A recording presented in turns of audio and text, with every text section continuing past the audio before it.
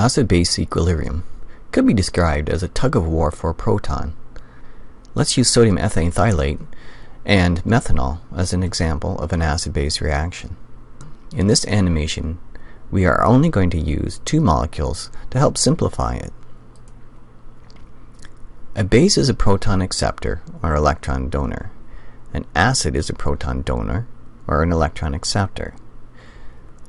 The thiolate ion is the base and will accept a hydrogen or donate its electrons to a hydrogen. Methanol is the acid and will donate its hydrogen or accept electrons from the base.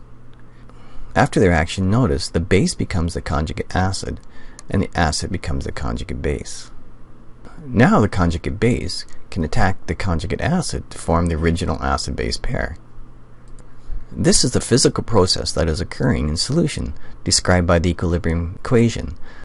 The base, the thiolate ion, reacts with the acid, the base accepts the hydrogen, and the acid donates the hydrogen.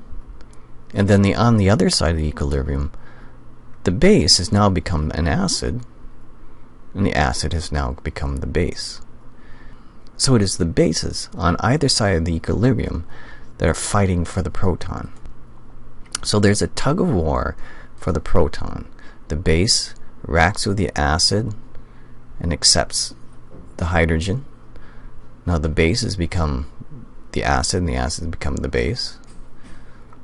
The reaction will go again,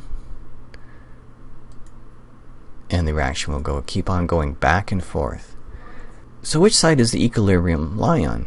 Who wins the fight for the proton? The stronger base will form the stronger hydrogen bond and leave the weaker acid base in solution.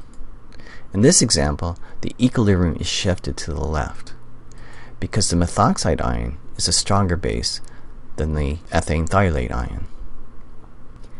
Notice the pKb of the ethane thiolate is 3.5 and the pKb of the methoxide ion is minus 1.5. So the methoxide ion is a much stronger base. If we look at the acid, the pKa's, the pKa of methanol is 15.5, and for the thiol, the pKa is 10.5. So the thiol is the stronger acid. The equilibrium will shift to the weaker acid-base pair, the smaller pKa's and pKb values.